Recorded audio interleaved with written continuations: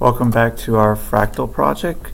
In our last video we learned how to draw our applet viewer, and in this video we're going to learn how to draw our first base fractal, which is a tree.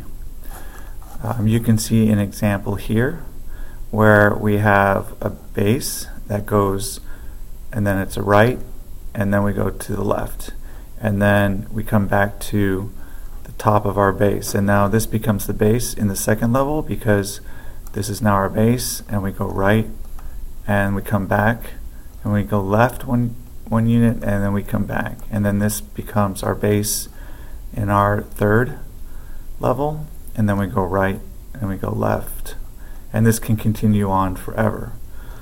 So if we take a look at the unit circle, this is where we can get our algorithm from. We can start here and draw a base starting from -90 up to the top, and that's 1 unit.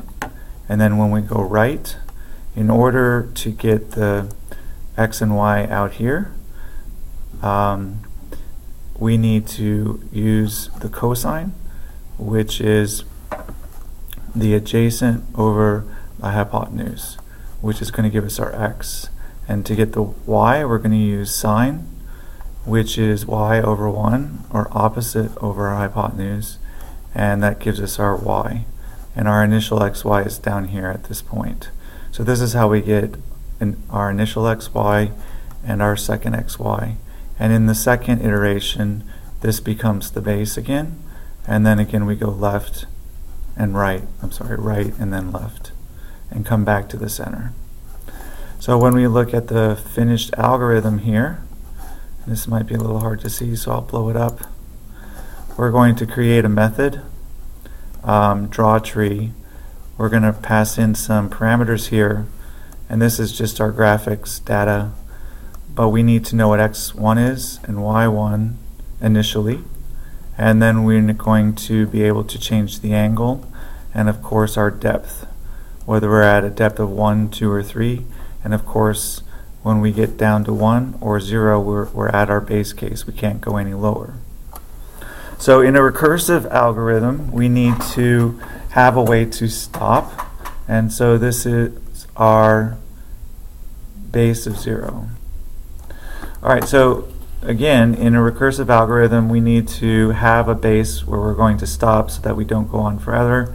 Now here, we're getting the x1 from our previous depth and our y1 from the previous depth. So what we're really interested in finding out for each iteration is x2 and y2, which of course you saw over here. It's this point out at the end, whether we go left or whether we go right in our tree.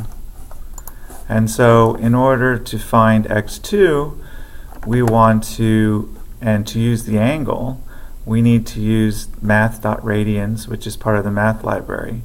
And then we're going to pass that into our math.cosine function, and we're going to round it to an integer. And then we can add the depth and also the actual distance of our, in pixels, of our base leg. Here in our unit circle, of course, this is 1 unit, each of these legs. But when we're drawing in Java, we need to add some number of pixels to our leg. And then again here, to get y2, we're going to take the previous y, we're going to pass in the angle and use math to radians, but we're going to use the sine function here, cast it as an integer, multiply it by our depth and also the length of our base. And then we'll use the draw line method in the Java 2D graphics library to draw our line. Alright, so that's it for our algorithm, and in the next video we'll actually get started and program this function.